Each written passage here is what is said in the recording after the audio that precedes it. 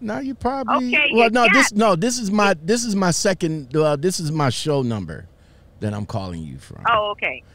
Okay, So, can you hear me okay? I can hear you loud and clear. All right. Clear. All right.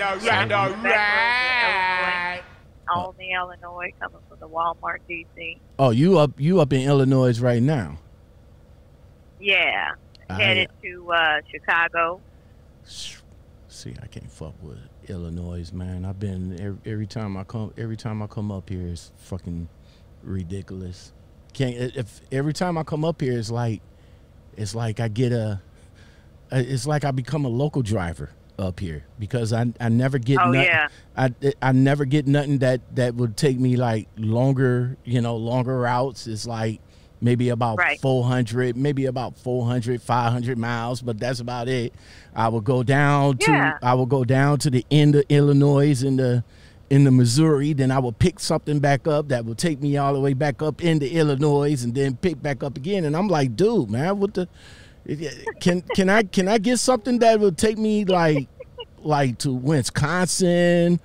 Hell, take me up there like Minnesota, something like that, man. It's like, I get a load that's going home today.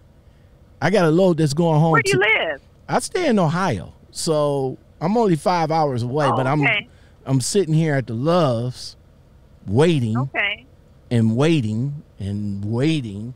So when I get something out of here, it's going to take me home, then over the weekend, and then I will drop it at home. You know what I'm saying? On Monday. And then Monday I get another load that'll bring me right back here, and it's like, that's it. I'm a local driver. Not a regional driver. Right. I'm a local driver. That's what's up. That is what's up. Where are you now? Right now I'm just sitting at the Loves right here in Indiana. I figure I come to this Loves because all the Loves that's in, that's along I-80 94 is like always packed. And I never understand that. It's like 12 o'clock in the evening and it's only like one parking spot. Like, okay. At least I know this TA on Burr Street and this Loves on Grant Street always have parking, so that's where I'm at. Okay. So who are you with now? With J&R Schugel? Well, no, I've been left J&R Schugel. I've been gone. Oh, okay. I've been gone from J&R Schugel for almost a year and a half now. Okay. Yeah. It's longer than that. Let me see. My last time with J&R Schugel, 2 years. Yeah, it's been 2 years since I. No, it is not 3 years because I've been driving almost two. Okay, I was gonna say I've been driving almost 2. Yeah. And I reached out to you when I was Yeah, when you just getting into the game, and that's what this podcast is all about, man. And even though we already like 5 minutes into it, I didn't even introduce you or anything like that, man. That shit crazy. Okay.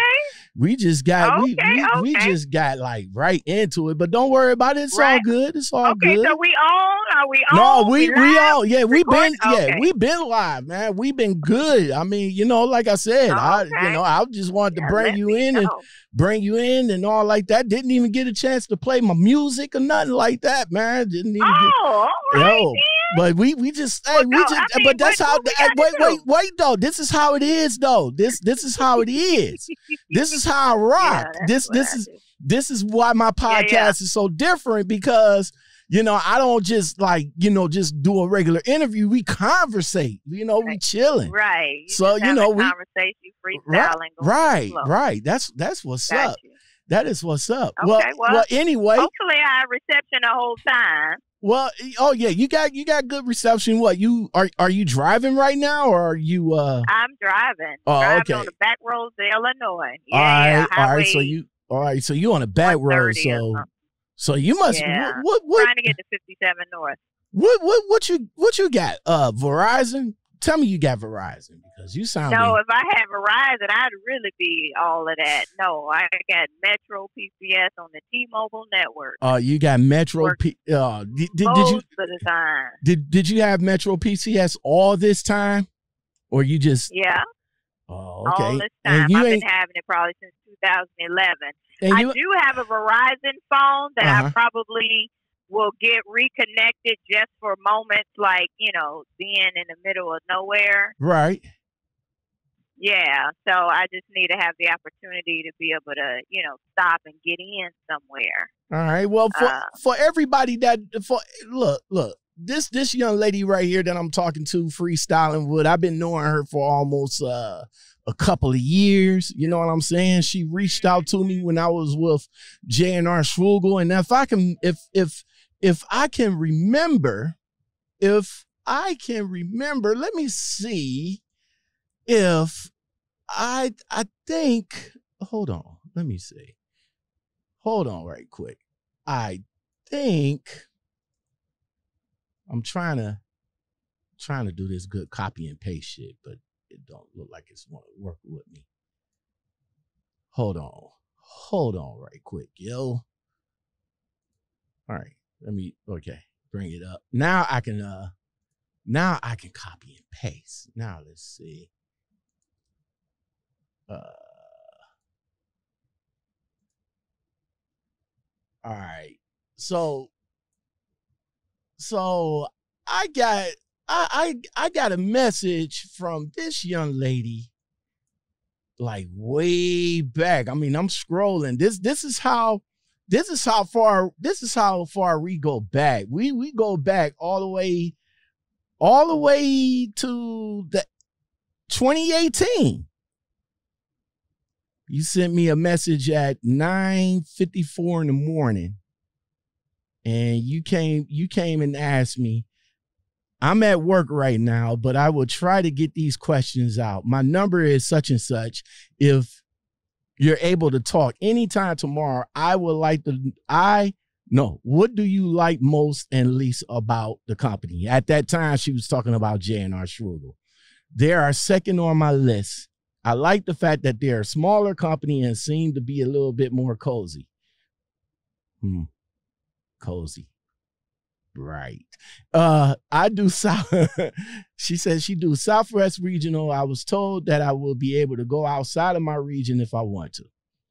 Everybody, let me welcome Miss Kenyette Godhigh, or is it Godhigh or Godhigh? Uh-oh. I think I lost her. Yep, I did.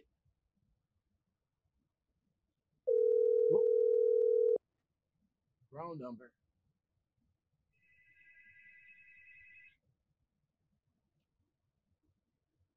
Okay, I think I lost you.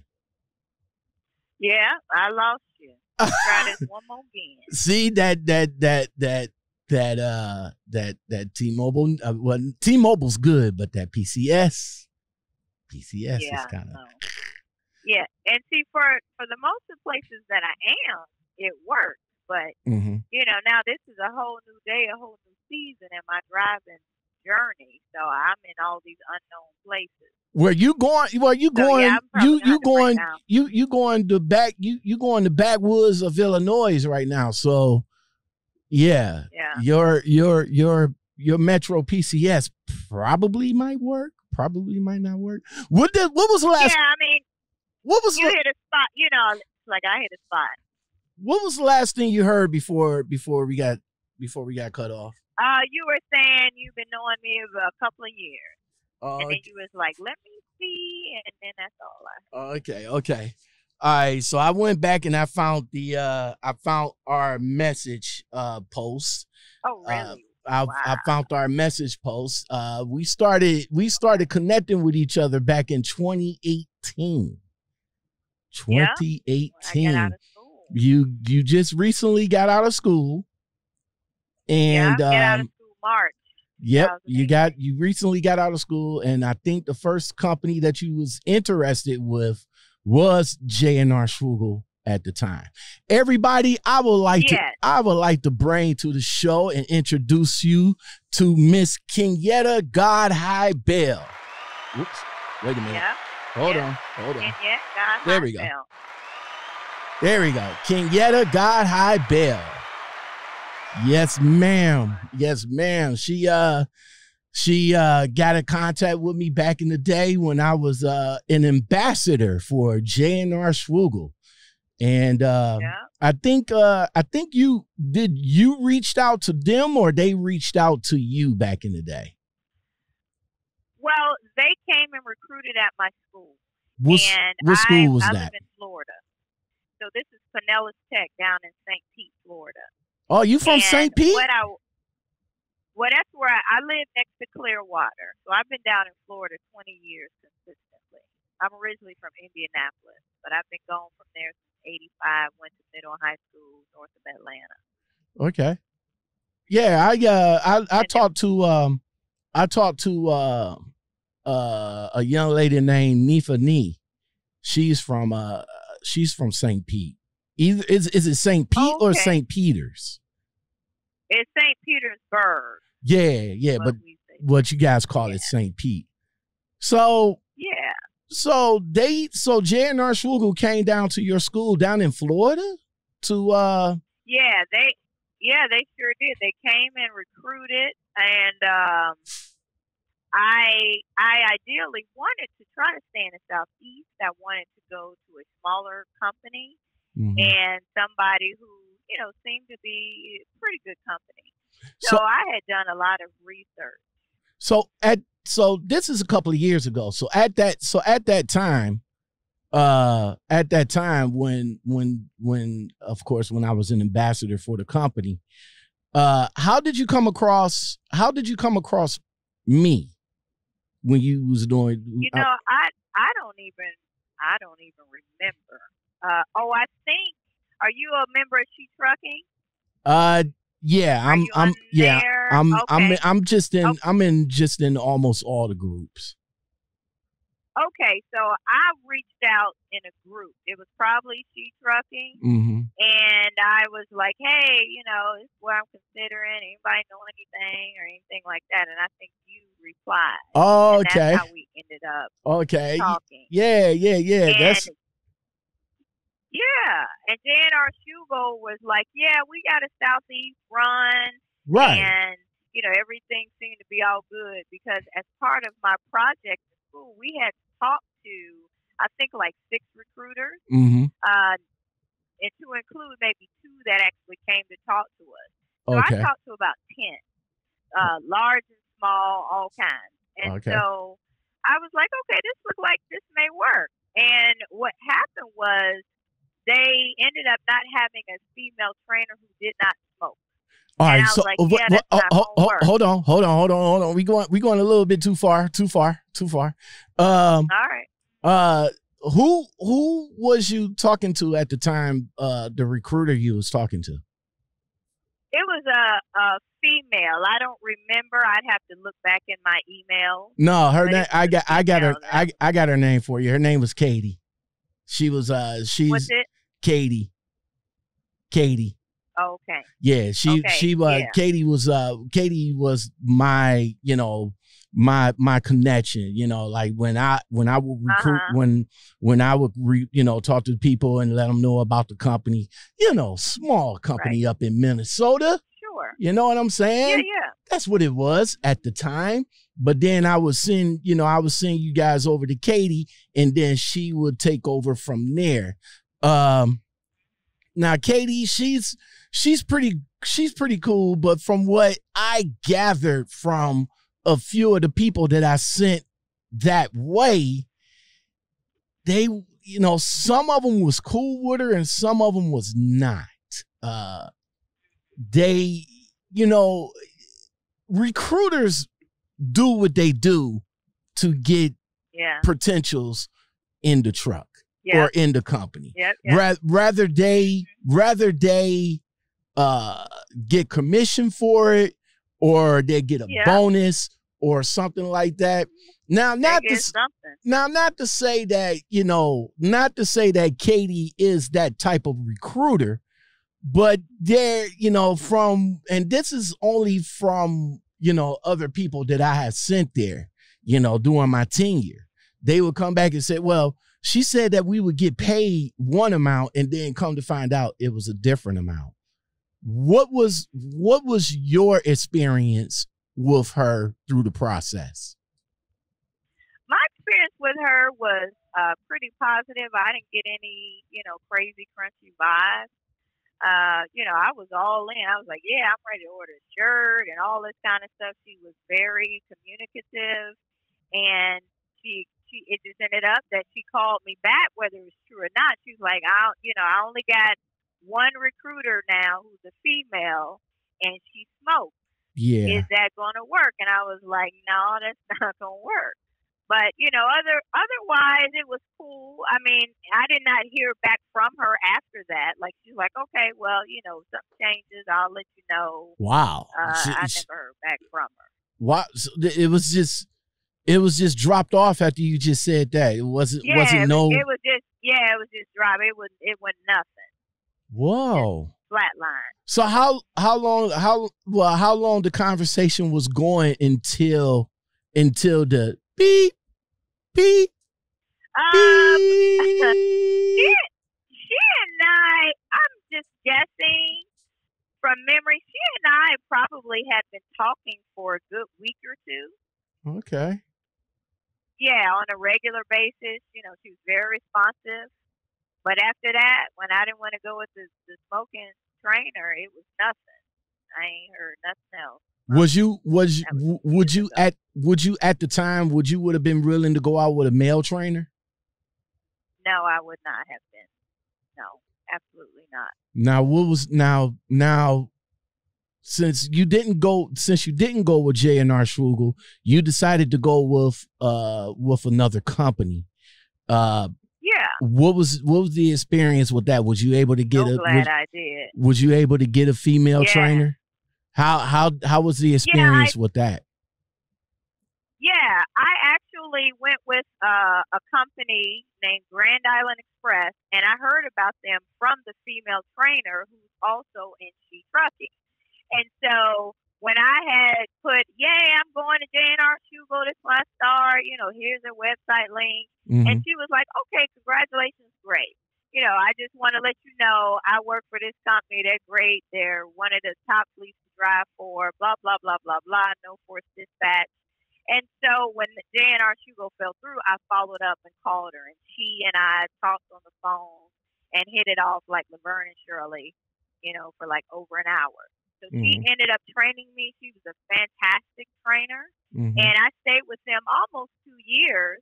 And I didn't leave because there was any issue. I just didn't want to be out in the winter, another winter. Okay. So I came off the road in January with a plan to get a truck or do dispatch full time. Okay. So I went forward with that plan. So Kenyette, you actually had a plan. You formulated that plan, and now I get this wonderful post in your Facebook post, and it says you finally brought a truck. Looks like a blue freightliner. It says 2017. All right, so Kenyette,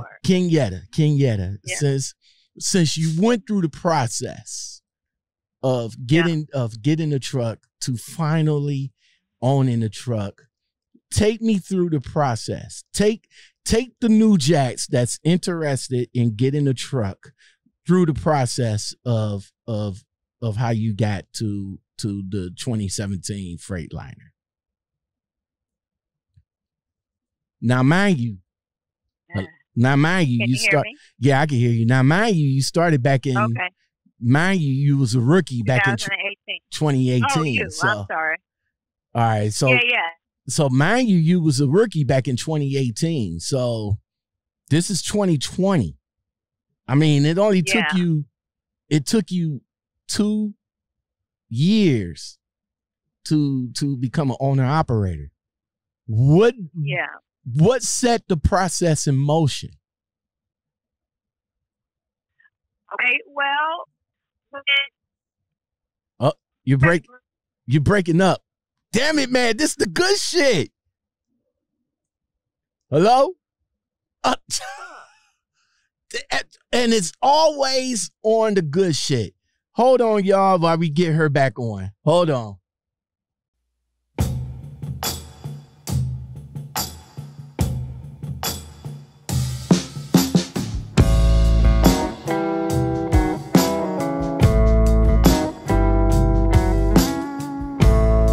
Hey, I'm back. All right. We're back at it. All right. She had to get back on 57, so we had to take a little break, so she can get back back into some cell service. You know what I'm saying? So where did we leave off at? Kenyette, where we left off at?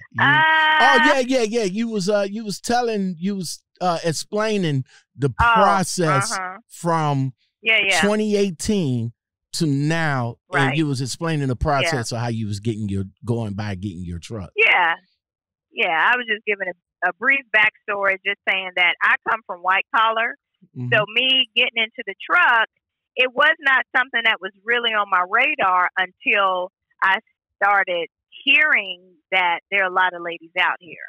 And so once I talked to a black lady who had a truck, she was teaming with her husband. She showed me a picture, encouraged me, and I was like, okay, all right, well, let's do it.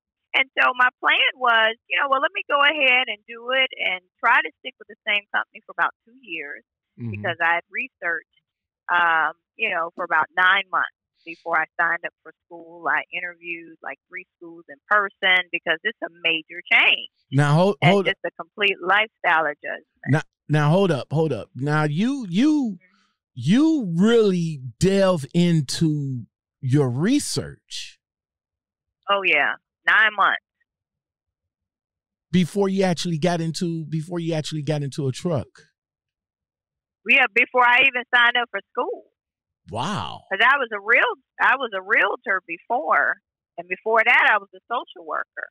So this was something that was a fleeting thought. It's like, oh, okay, that would be cool because I'm down for things that are uncommon for women or unorthodox, but I didn't know anybody doing it. It just looked like it was too much, and I would just be way out of my element with the stereotypical trucker that you see. So once I found out that we are really out here getting it done, then I was like, oh, okay, well, I can be out here too.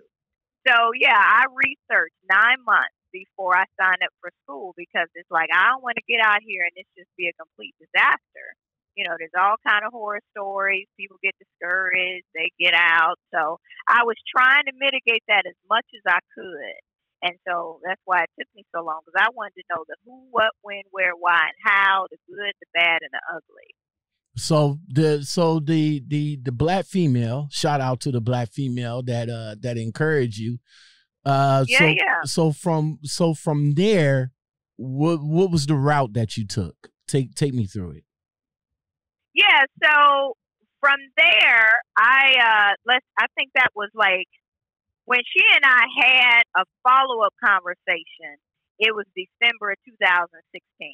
And I picked her brain, I picked her husband's brain from that point on until October of 17, I researched. So I looked up people online, YouTube videos. I got connected with women in trucking, watched Desiree Woods' video or interview with Dan Rather. She was talking about the ugly side of trucking. I just was, all over it. And the last part of my research was driving to GAT, the Great American Truck Show in Dallas. I'm like, okay, well, let me go out here and see, one, if I like driving. 2, let me just be in the atmosphere and feel the energy of this big trucking conference. And that was August 2017. And so as a birthday gift to myself in October, I signed up on my birthday for trucking school at Pinellas Tech. Okay. But before that, I had to study. I had to get the CDL permit, the DOT card, because you couldn't start school without that. Okay. So, Kenyette, I'm still trying to get. I'm still trying to get to where you at now, as far as I got here. Getting the truck. Getting the truck. Okay. Yes. So So I may help you connect the dots. So okay, that's what's up. Connect them. Yeah. So once I, really set my sights on it, I was like, well, let me see if I can stick with the same company for 2 years, ideally. I know people switch up in the first year, but I'm like, that looks real good on the resume. If you stuck with the same company and you don't have no bad, DAC report, because at that point you can write your ticket and almost drive for anybody. Right. And so it's important for me to have options. So I set that up like, okay, well, we'll go for that, so I can have more options. And then I can also decide, well, let me evaluate. Do I like the industry? Do I want to keep driving? Do I want to buy a truck? What do I want to do? So throughout the process of these 2 years, I've just been paying attention. I've seen all different kinds of trucks that I didn't even know. I've learned a lot about the industry. And so I realized that there's a lot of money that's left on the table when you're a company driver. And yes, there is a lot that you don't pay for. It's like, living in your mama house.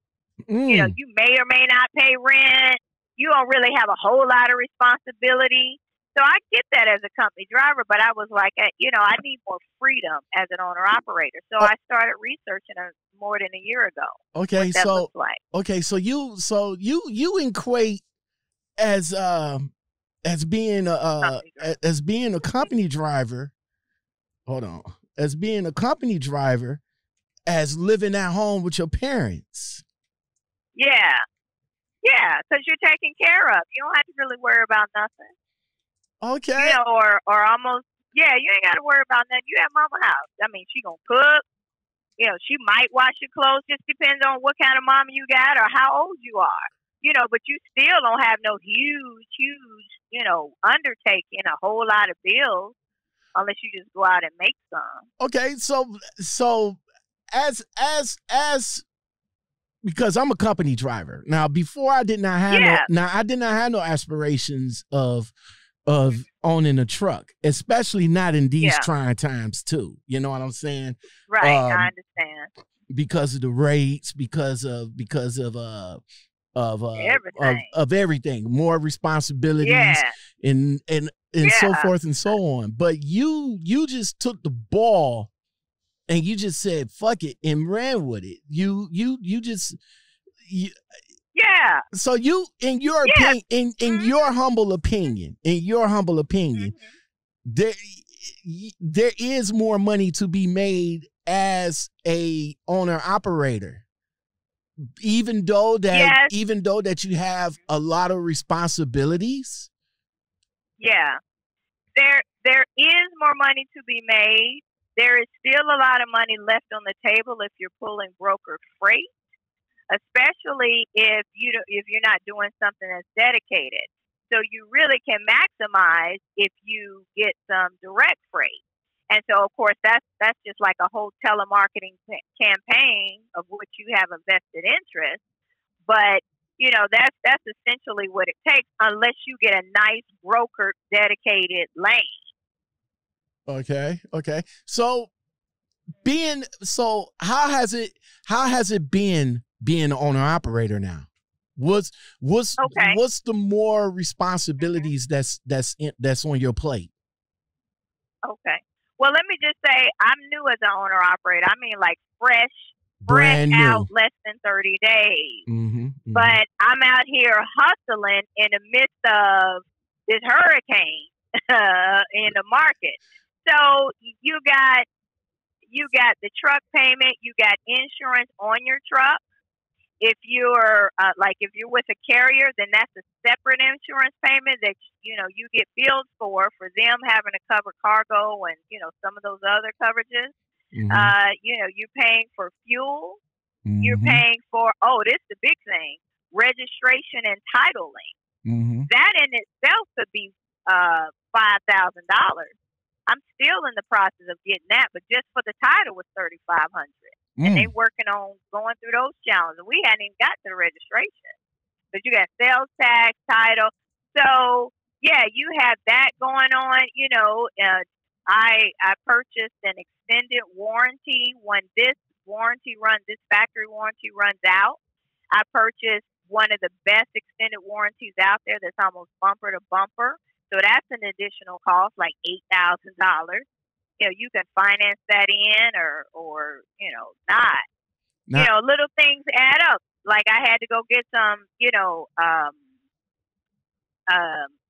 what do you call it? The rubber grommets that go on the airlines. You got to buy that. You might want to, you might get some, just a fire extinguisher, triangles, all that stuff that's already in the truck as a company driver. You're like, oh, okay, I need to get this and this and that and get the inverter put in. So it really adds up. And there's some of the things that I didn't consider the cost of and I forgot about.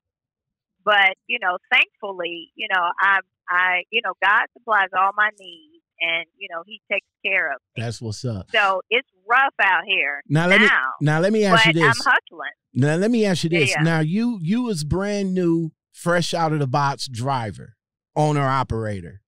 Now, you know what's going on right now? You know what's going on right now in the midst of this pandemic. Brokers are ripping you guys off left and right. Okay. Yeah, some of the veteran drivers attest that to newer owner operators running cheap freight. Yeah. How do you feel about what's going on right now, and how is it affecting you as far as getting good freight rates? Well, I completely agree. Unfortunately, the broker industry just has no ethics. They don't seem to have any oversight. So they've already been doing this. They're just doing it even more. It's like piranha. They're just feeding off whatever panic there is and sense of desperation. So, loads are down. I mean, the prices on loads are down, sometimes half, sometimes maybe $200 or $300. So I understand that, unless, there's a grandstand, which, we're never fully on the same page, then people do what you allow them to do. So on the other hand, the reality is like people got to eat. The freight is cheap, but, you got to eat, you got a truck payment. And if you can afford to just sit out and not run, then that's great. But everybody doesn't have that luxury. Like, hey, the electric people, the mortgage people, you might get a 2 or 3 month reprieve, but they like, we need our money. So it's really a catch-22. And what I'm finding is, brokers, they're even more greedy, and it just encourages me more to keep making calls to shippers directly. Hold on for a second. You've got hold on for a second. Hold on. Hold that thought. Hold that thought. Hold on.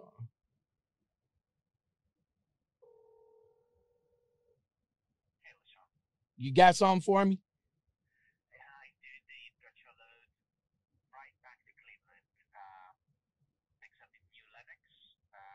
Came from your current location. It should be about 40 miles to the pickup. It will be a preloaded trailer, so you can do a drop and hook there. And the delivery is in Cleveland at noon Monday. All right.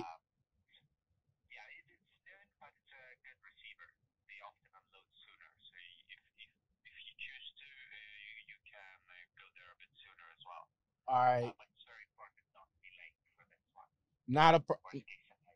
All right, not a problem. Do me a favor, send it to me and I'll get right on it because I'm in the shower. No worries. Should be coming through in a minute or two. Tenfold. Thank you. Bye. See what I mean? Gotta wait. I've been finished. I've been finished since early and okay. But go ahead, continue. So, it's kind of a bloodbath out here, and so even more, you've got people on the low board trying to get the same thing. So, it is supply and demand, and the brokers have the upper hand, and it's really unfortunate that there's no empathy, that there's this greed. It's unnecessary because there's enough room for all of us to win. That is true, but that is true. Yeah. But when you got cutthroat brokers trying to fill their pockets and trying to trying to make more money off us truck drivers, it's kind of hard for the truck driver to actually survive out here, especially in these trying times. Yeah, it's extremely hard. And I follow one of the pages and channels I follow is Trucker's Coach. And I like him a lot. You know, he gives a lot of practical information, and he's like, you know, this is worse than 2008. And he said either you sit it out, or you go be a company driver, you know, or, you know, get a whole lot of stuff deferred, you know, do whatever you got to do. And I totally understand. Yeah, I'm not a company driver. I mean, that's what's up too. I get it. I totally get it. Yeah, and so I'm gonna go out here and continue in faith. And if I can make it through this boot camp of a market, anything after this should be gravy. Yeah, I'm not a fan of that dude. I'm in his group too, but I'm not a fan of him. Especially on his YouTube page, definitely not a fan of him. But there is some good people. There is some good people in the group that knows the business. So with this, are you leased on to a company, or are you doing this all independently? I'm leased on to a small carrier out of Illinois. Okay. And I may I may end up getting my authority. I don't know. I'm going to, roll through the end of the year and see what happens. But she's showing me a lot about the business and the ins and outs of having your own authority. And it's just even more responsibility. So, that would be something else I'd have to keep my eye on and consider the cost. Now being that you leased on to a company, are you abide by their rules? Like, for example, you have to put a camera in your truck. You have to, of course, you have to have ELDs in your truck. But do you gotta have a camera in your truck? No. Yeah. Oh, okay. No, I don't. No, because this is a really small company. I mean, we got maybe 5 trucks. And we're all owner operators. The owner drives, the carrier, she drives. So, it's really a lot of flexibility. You dispatch yourself.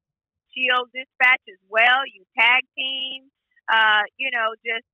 Just a matter of, getting it done. So it's not a whole lot of rules over here. Now being leased on to that one company, are you able to lease on to multiple companies, or just you're only able to lease on to one company?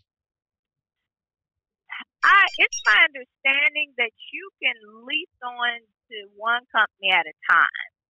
That's my understanding. It could be wrong, but that's all that I'm doing, because when you are like with your insurance is asking, who are you leased on to? And they put them on the insurance, as far as, as they're, trying to figure out the rate, and, they got to have the DOT, the MC number.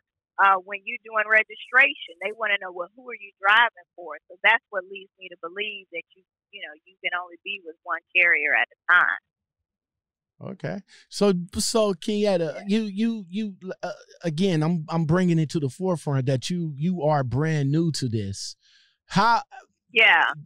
On the business side of it, how do you what's coming to my mind?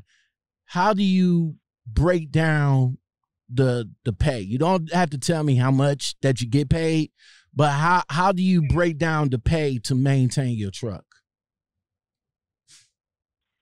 Well, the thing that you got to factor in is you could do it a couple of different ways, but you want to know what are your household expenses, if you have any, and what are all the expenses associated with the truck. Like I mentioned, what's your truck payment, the insurance, the fuel. We all know that fuel is the biggest part. Right. how many miles per gallon you're getting. So you can take all of that and either you break it down by how many miles you know you're going to run a week, and you get that as, okay, well, then this is how many cents per mile that I need to make. And you can kind of narrow that down as much as you can, since we need to run leaner these days and rates are lower. Or you can do it by, these are my bills. This is the amount that I need to make per week. However I get it done.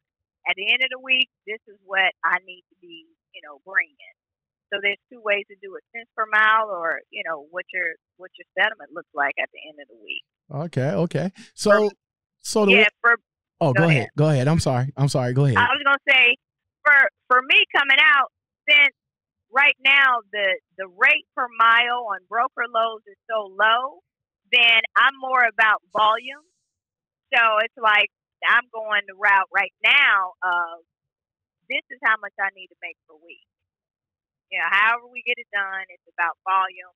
That's what I'm doing right now, because based on my figures, cents per mile is not happening consistently enough. So I have to adjust for right now. So the company that you leased on with, you're not getting cent per mile. You're getting a percentage. No, I'm getting percentage. Oh, yeah. Okay. All right. Yeah. Is that better for you? Yeah. There you go. Yeah. Yeah. In my research, it seems that you can do a lot better with percentage than rate per mile. I mean, each situation is different, because if you've got rate per mile plus fuel charge and you're guaranteed a certain amount of miles and you're doing, direct freight, then that's worth something. That's worth something. As opposed to, if you're getting percentage per load, that could go up and down. So let's just say if you've got a load that pays $1,000, if you're getting, let's say you're getting 80%, well, you're going to get $800. But if that $1,000 load is paying per mile and you've gone 400 miles, then you're only getting, $400, $450, $600. So that's just an example of how, it could or could not work in your favor. Okay. That's what's up. Kenyette. Yeah. You, man, look, so I just got inspired. I just got inspired because, like I said, some guys that's interested in getting their own trucks, they like to they get with these companies that offer them lease options. What's your opinion? Now, being that you actually went outside of the box and got your own truck, you went to a dealership, right, to get your own truck? Yeah. And you put your own money down on there. You saved. Yeah. So throughout the 2 years, man, how much? Now I'm being nosy. How much you was saving? Right. How much you was saving per paycheck to get the down payment for your truck? Well, I'll tell you, I actually already had some money saved. So with the paycheck, I was really saving money for the times I would go home for a week and to carry me or to supplement me through the winter. So the money that I put down on the truck was something that I already had. And that came through, thanks, to my late father. He passed away in 2012. And so I was able to save the money from when he passed away, and I just held on to it. I spent some, but that last part was like, nah, I'm gonna hold on to this, and I'm probably gonna put this as a down payment on a truck. That was his gift to you. Yeah. And so I started to name my company after him. Our name is Godhigh. We have a lot of pride.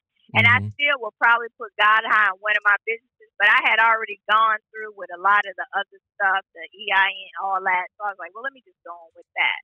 So I'm going to recognize him in some way because, that was like his last gift to me. And that was like, it is pretty much gone now. But once again in research, I looked at, leasing on and leasing a truck from somebody and researched the pros and cons.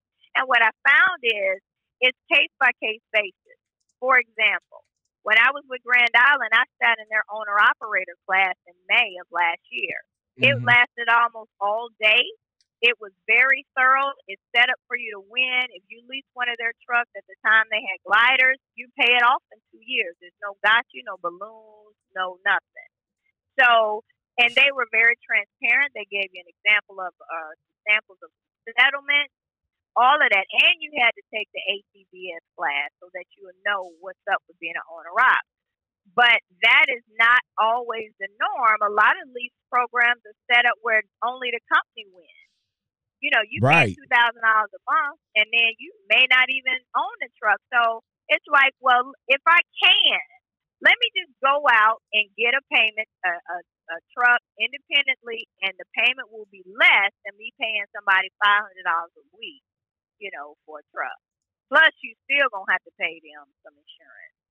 So it was not easy because I'm a newbie. Okay, so I've only had my CDL 2 years, so I'm high risk. And at the time, I wasn't working for any company because I was all for the winter. And I mean, my credit was pretty good, but they're like, yeah, you high risk. So I got a lot of no's. It's like, okay, well, you know, we just gonna keep going at it. I always have options because if it was just like, it's just, you know, shut down, no, it's like, okay, well, I just go and buy a box truck because a box truck makes money in its own right. It may not make much money as a tractor, but a box truck, especially that last mile, you pick your niche, either OTR or last mile, you can still be bringing 10, 15,000 a month. Okay. So that was my option. So, you know, I studied the box truck game as well and connected with some folks on IG. And I still will probably add that at some point. But yeah, I got a lot of no's. I got a couple of yeses, but they just didn't make any sense. You know, for me, I went to business school, so, you know, you can't just tell me anything. You know, put this down. The interest rate is this. No, there's no interest rate. I was like, nah, I'm not gonna be able to do that. You know, so I heard a lot of stuff. What people are doing, it's like, well, I'm not just somebody who's just glad to have a truck and I'm desperate and I can make the payment so it's to go. No, it's got to make sense in the fine print. It's the big print that gives it. It's the fine print that takes away. And I read the fine print. Okay. Yeah. Okay. So I finally, like man, look, that's you, man. I got to give it to you. I got to give it to you. This is a strong Black female right here that just stepped out on faith and just did all of her homework, man, and did all of her research. Guys, you should aspire to be this lady right here. 2 years. You know what I'm saying? Yeah. She did this. Yeah. She hold on right quick. Hold on. She done this in 2 years, man. 2 years. She done what most guys is trying to do that's taking them a little bit longer, you know. And she went the right way to do it. Why did you go this way? Why did you go to the left of just going to this buy your own truck off the lot, drive it, feel good about it, instead of going to the right and leasing on with the company you was at? Why you didn't do that? Yeah. Well, it's my personality. I like the least amount of constraints as possible. It is very important to me. As I look back over my life, literally, options are important to me. And I was raised with having options. My mother would say, okay, you want to wash the dishes or you want to clean the bathroom? That's beautiful. So I'm used to having options. So when you are leased on to a company, not that it's a bad thing, you know, because if it you know, break down out here and it's like, I can't eat, then I'll go lease on to somebody. But as far as, you know, leasing a truck from them, it was too many constraints. The company I was with was great, but one of the challenges is they didn't run the lanes that I wanted to run. I live in Florida. They don't really get to Florida. Right. They run that I-80 East quarter, quarter from Nebraska all the way up to Maine. Nah, I don't want to always. No, I like to try not to go east of Ohio if I can. Exactly. I've been to Maine, but I don't. Yeah, I don't want to do Jersey, Pennsylvania, West Virginia. It's too many mountains. It's crazy. And even North Carolina, they don't have no truck parking. They booting people, price gouge. I mean, just crazy stuff. So I was limited, and you're only limited to their internal board. So you pick your own lane, your freight, and we did that as a company driver. But now you compete with company drivers for the same 50 loads. No, I don't need to be competing. Yeah, it's not like Landstar where you got 30,000 loads. No, y'all got like 50. Okay.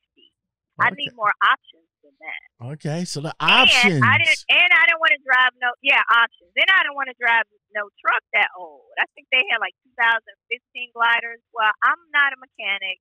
I need, as my first truck, I need something that's a little newer, a little less miles, and got some warranty left on it. Okay. And not overpaying. Okay. So that's why I went to the left. I need more freedom. I mean, now with that comes more responsibility, but I'm up for the challenge. Okay, that's what's up. Now what's okay? And I'm still learning. You're still learning, and you learning the right way, Kenyette. You was. Okay. On the job training. You learning the right way, and you got oh man, I am so in awe of you right now. I mean, and you're only 2 years in the game. Guys, you see how much knowledge this young lady has acquired just in the 2 years time? I'm 5 years in the game, and I'm still trying, and I'm still figuring out. Yeah. I mean, everybody has their, own path, and I can appreciate both sides. Because, out here, dealing with these low boards right now, I'm like, I sure appreciate company drivers. Because you ain't got it, hey, mama house. Hey, they cooking for you. They got washer, dryer, kitchen, they got a shop. It's like, I can appreciate that. I mean, it's like moving into a fully furnished apartment.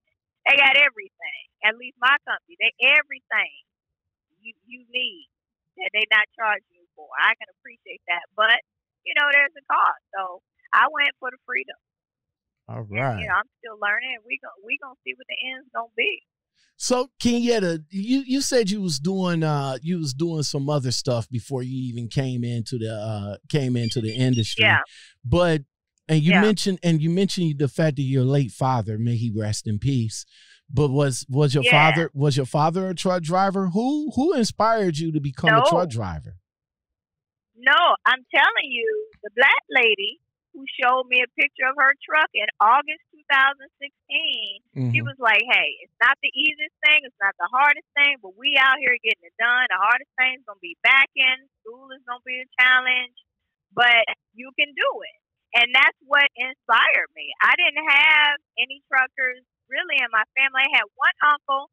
He came through, I mean, literally, it's like 1982, and his name was Pete. He had a Peterbilt. And I was like, wow, how you get a truck named after you? I didn't know. But that was it. And, I hadn't even really thought of that. So, I was just inspired by seeing somebody who looked like me and say, hey, you can do it. Now, a lot of these trucking groups, you mentioned your cheerleaders. From everybody from who name some of your cheerleaders that was cheering for you. Yeah. So, beside my sister, my mom has become a cheerleader, but she didn't really think I was serious. I was going to stick with it. And I get that because, I'll do different things. I'm not going to just stick with something if I'm not feeling it, long term. life's too short for that. But my sister, Sheree Moore from She Trucking, she helped me out a lot while I was trying to figure out where I was going to go. Desiree Wood with the Real Women in Trucking. She has been a great help as well. Idella Marie Hansen. They're Dee Sova. They're encouraging. Now these females, mind you, these females that she's mentioning are some strong Black women of color females that's been in the game for quite a while. I got a lot of respect for Sheree Moore, for Desiree, Idella. Yeah. Just to name a few. Now Desiree, Desiree and Idella, and they not Black. I mean, not what. Yeah, but just to name a few, of ladies of color. Tamara Spivey, Tamara Spivey. She's one of the admins. She's been around about 20 years. She was mentoring me through this buying process, telling me, this is what you want to get. This is the kind of warranty. So I love mentors and us helping one another. So those have been some of my cheerleaders. Like I said in my post, it's like a Grammy speech. You can't mention everybody, but I'm gonna, send out a couple of key shout outs. Pull a tape out my pocket.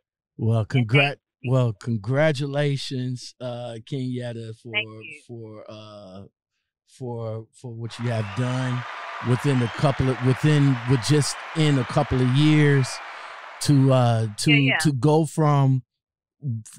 from finding the right schooling to finding the right company to now where you at right now is a journey that I will continue to watch, because I am at awe. I'm inspired, and this is a female that inspired me to jump in both feet now. You know what I'm saying? How do you feel about being a female in a male-dominated industry, though?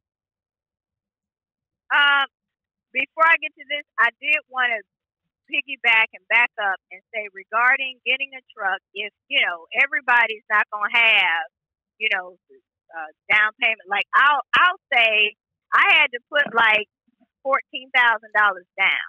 Mm-hmm. And that's a lot. On a regular day, I wouldn't necessarily have that. But for people who, like you say, how much, then I probably would have been over there at Iron Mountain, Lone Mountain, where you can put like $3,500 down, and you can get something that's like a 15 or 16. I would have probably been over there trying to holler at them. And that's what looks like everybody is going to Lone Mountain. I mean, everybody. Yeah. It's like everybody is heading to Lone Mountain. Why didn't you? Yeah. Why did you stray away from Lone Mountain? Yeah. Well, Landstar sends their people to Lone Mountain. And I looked at Lone Mountain, I looked on their site, but they didn't have what I was looking for. I wanted something that was 2016 or newer, 350,000 miles or less or close to it. This one is a 17, had 376. And I wanted, ideally, it would be cool if I could get a fleet truck. So the truck that I'm in actually came from the fleet that I was driving for. You know what? So this is exactly the same truck that I was in. You know what? I was talking to an owner-operator. His name is Everett. Yeah. And he mentioned the fact that people might want to, instead of getting like a brand new truck or an older truck, get a fleet truck, because these fleets out here, they tend to work on their trucks a little bit more than independent truck people. I would recommend that. And I had a conversation with the dealer a year ago, because I was in this same type truck, same exact truck. Actually, it was one number off from the truck that I actually drove. And I was talking to the company like, hey, what would it look like if I wanted to buy the truck that I'm in? So they put me in contact with the dealer, and he and I had a conversation. So that's what helped me in my planning. And he told me, this is probably what's going to be expected. The great thing is that the price came down $20,000 just because of the market in a year's time. So that was a huge blessing. But, yeah, I knew how they maintain their trucks because I was one of their drivers. And they would have you in the shop on a regular basis just doing some, PM. So I could appreciate that. And so that's how I ended up, talking to the dealer again a year later and us just trying to work together to get it done. And even they had some banks that was like, no. But then they had one that was like, yeah, she can come up with this down payment and we might be able to get something done. And I was able to. But otherwise, yeah, I'd be over there at trying to holler at Lone Mountain.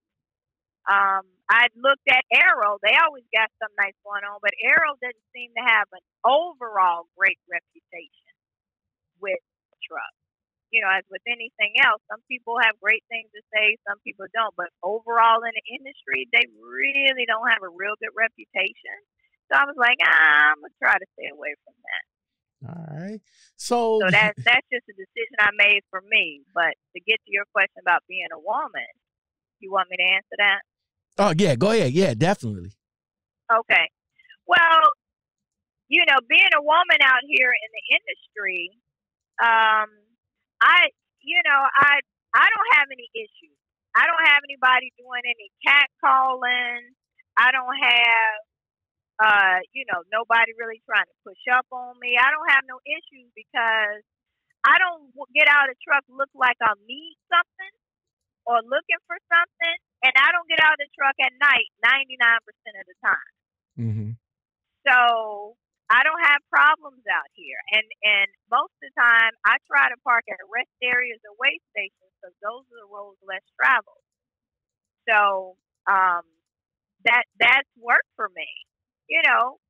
I don't have any problems out here. I mean, it is empowering and, it's a sense of pride to be able to be out here and represent and look like a lady. Mm-hmm. So I appreciate the fact that, I can still bring my personality and who I am to trucking instead of trucking shaping who I am. Ooh, so I like got that. Earrings I like on that. and, I got a little lip gloss, I have some jeans and shirts, some little jewelry, hey, for the most part, I look fairly decent and I appreciate the opportunity to do that. I like that. And, I like that. Y'all hear that? Y'all hear that, ladies?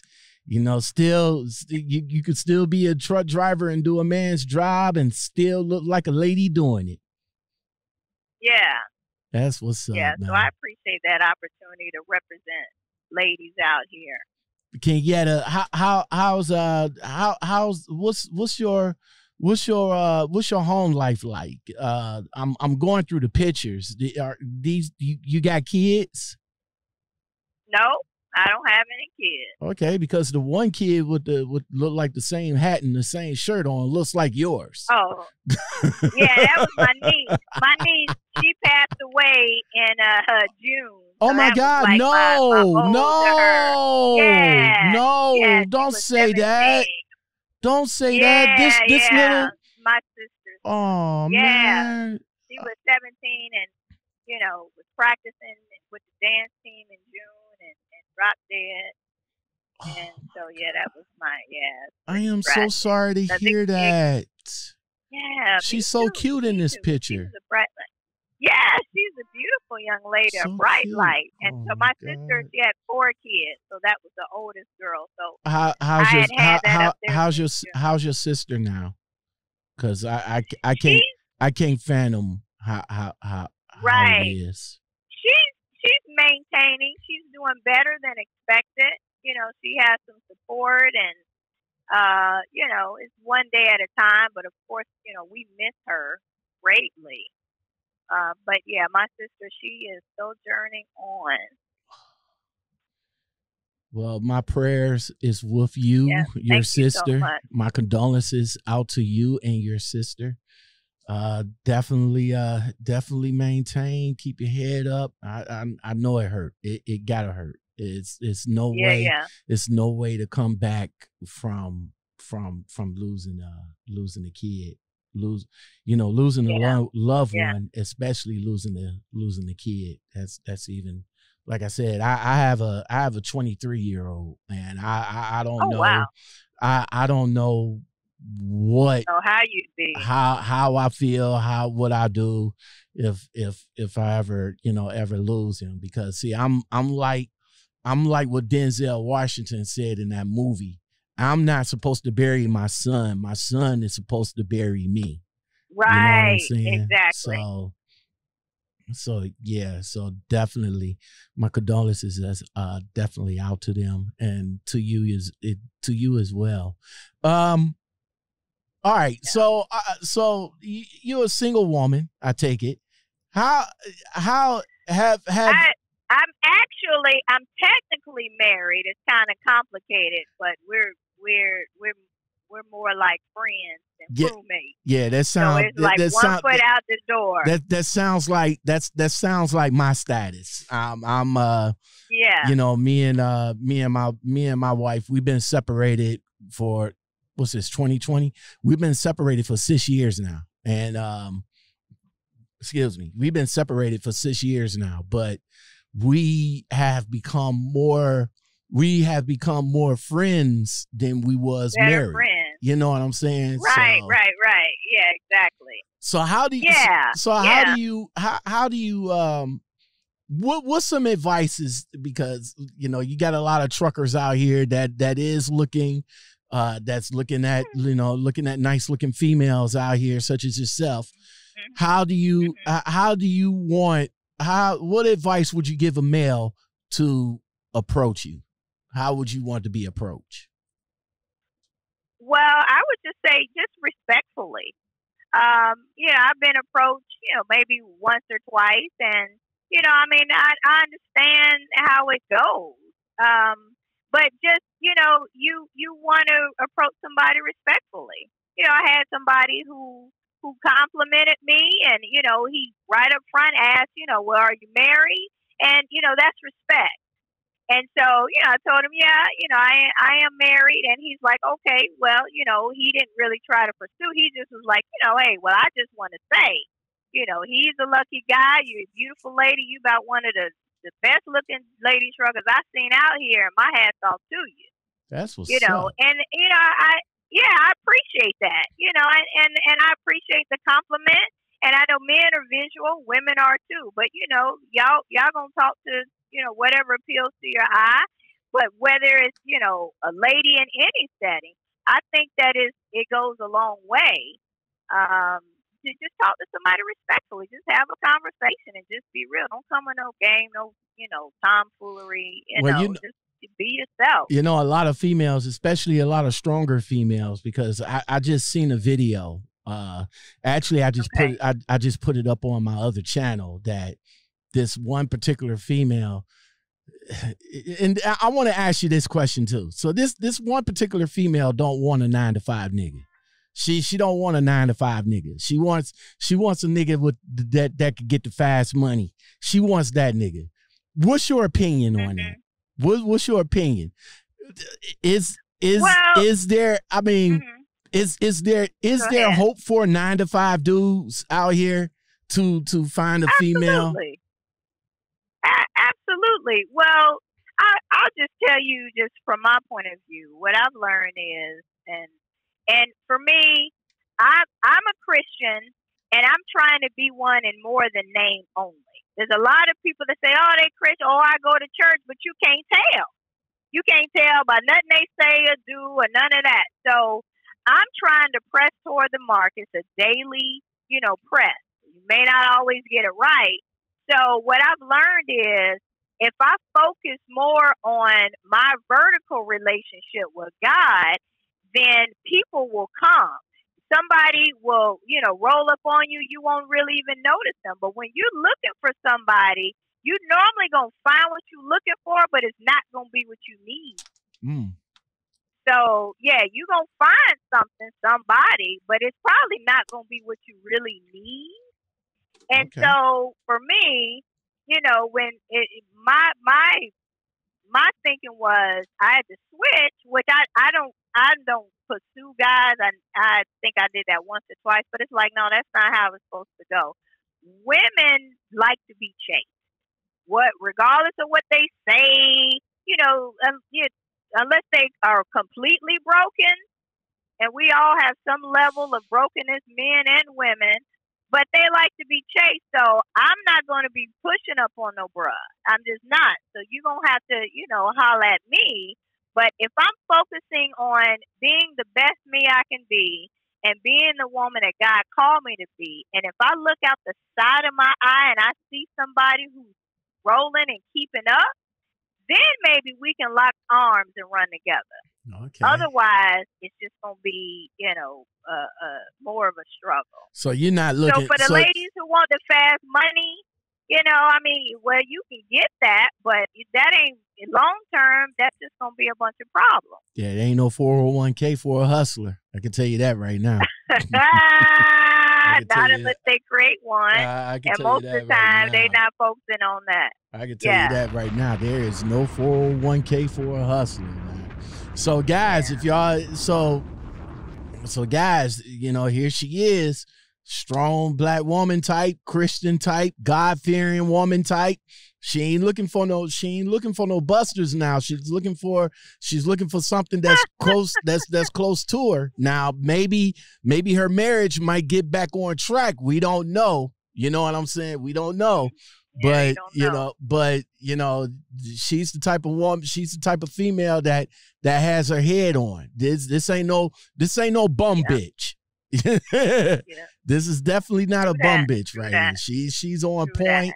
She's 100% black woman focused, and I appreciate you very much, ma'am. I thank you very much for coming on and chopping it up with me. I thank you for looking me up years ago.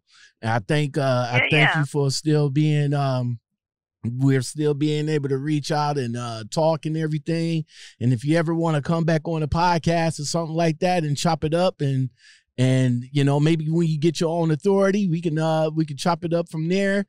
And just, I mean, it's just a beautiful aura that you're giving off right now. All right. I appreciate that. I appreciate the opportunity. I'm always willing to share. I love to try to help inspire. And like I said, I was a social worker, so that part of me likes to help people to move forward one step at a time. Forward motion. That's what's up. That's what's up. Forward motion. And like I said, guys, if she's so you're not looking for the dude that's coming up in your DM talking about, oh, do you want a team drive? I'm sure you got a lot of them. No, I don't. I don't have any of that. And no. And I'm not looking for anything because respectfully, while I'm still married, I'm not going to be doing nothing, because I still have the marriage vow, until we completely sever that tie. I got to close one door first before I open another one. Otherwise, you end up with an entanglement. And I'm too old for that, and I know better than that at this point in my life. No. That's what's up. That y'all still together, how do he feel? I didn't ask, but how do he feel about you being the driver, being the owner-operator now? He thinks I'm nuts and need to go somewhere and do something else. So he's not feeling me on that. And that's part of the risk. It's like, okay, well, I'm going to do me. I'm going to be who I am. So either you appreciate it, or you don't. So I need a cheerleader. I need a fan. I need a coach, all of that. But so that's part of it, where it just comes to light. Like, oh, okay. All right. We really on two different pages. So, let's just, kind of fade off into the sunset with that. That's what's up. Yeah, but we were friends first. We were pretty good friends, and so we just hadn't made a clear-cut decision. Ain't in a real rush. Like, oh, okay, well, go ahead on and file papers or whatever. We just kind of tread water. But when I was a company driver, I'd go home like every 2 months.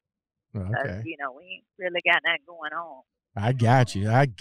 Well, Kenyette Godhigh-Bell, thank you for coming on. I really do appreciate it. I appreciate it. And if you guys decide that you want to go owner-operator, she's definitely the one that you can get inspired by. Kenyette, how can people get a hold of you? They can, let's see, I'm on Facebook under my name, Kenyette, Kenyette, Godhigh, just as it sounds, compound word, Bell. IG, I'm Lady KG 2020. Hold on, right quick. Let me bring that up. You are because I'm heavy on IG. So you what is it again? Lady what? Lady KG 2020. KG is there you go. Lady KG 2020. Yeah, Lady KG 2020. There I am following you.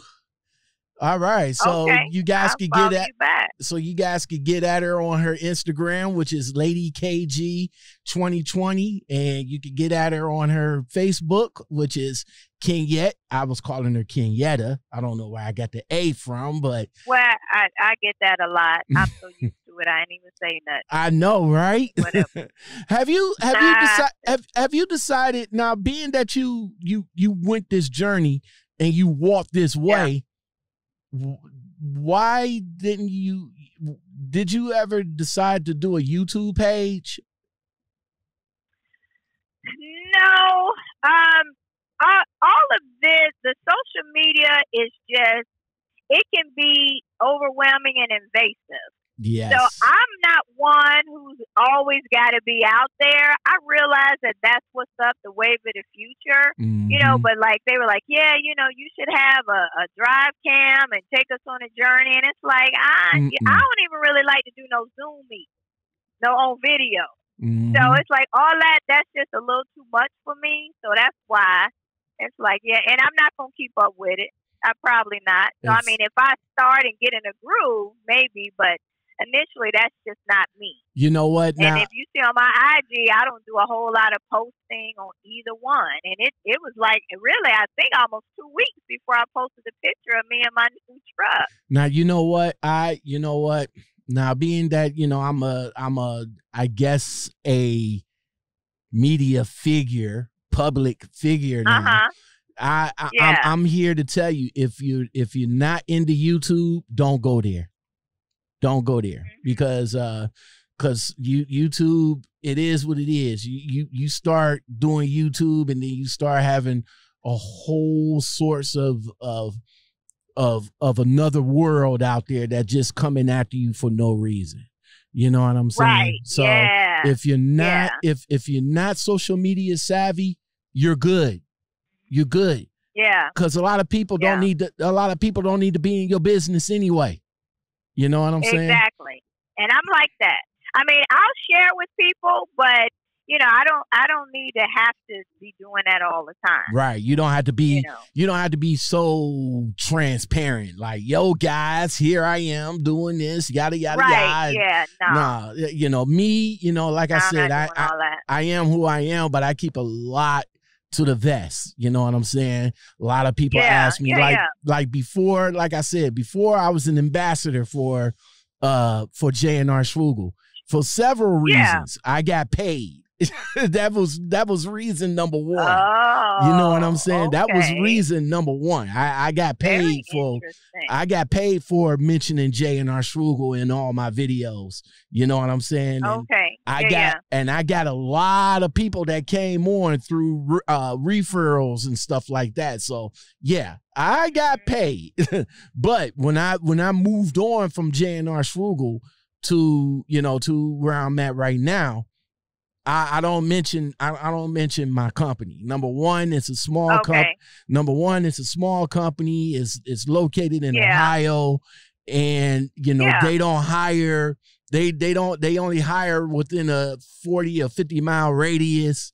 You can't take the truck home. And it's a lot of stuff that you can and cannot do with that company. You know what I'm saying? So that was the main reason why I never told people where I work at. Because a lot of people were like, oh, well, Lockoutmen, where you work at, who you work for, who you drive for, why? Right. I understand.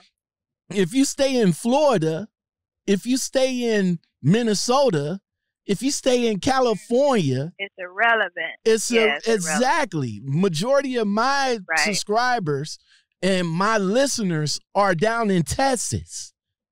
Are you going to move from Texas all the way up to the Midwest to come work for a small company for chump change?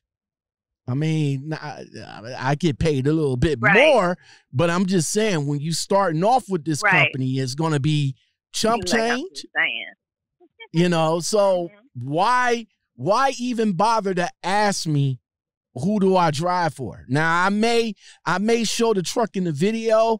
I may probably say it in passing, but no, when people ask me, you know, I like that. Now, if you stay in Ohio, and you want something regional like that, then yeah, hit me up in the Gmail, Lockoutmenpodcast@gmail.com, or you can hit me up over at the Instagram in my DM, and then I will talk to you that way. But I won't even talk to you in the email. I will call you up and talk to you one-on-one. Other than that, that makes sense. Right. Other than that, don't ask where I work for. I got you. Yeah, don't ask you explaining that. Yeah, don't ask who I work for. You know, a lot of people, you know, same thing with Kenyette. You know what I'm saying? She, you know, now she's no longer with her previous company. I'm sure she'll give, you know, a lot of praises, but keep everything to the vest. Not everybody need to know your business. True. All right. So Kenyette, thank you very much again. And everybody, you're welcome. And everybody else, I appreciate you guys coming on and watching and listening and all like that. If you guys want to come on and chop it up with me, you can hit me up in the Gmail, Lockoutmenpodcast@gmail.com, or the same place, Instagram, over in the DM, or just leave a comment in the comment below. And like I said, if this lady right here haven't inspired you today, I don't know what else to say. On that note, we are gone. All right. Thank you. You're welcome. Bye now. Over and out. Over and out. And I got this load that I got to go and pick up. So I am gone. I will talk to you in a minute. Okay. All right. Bye now. Later.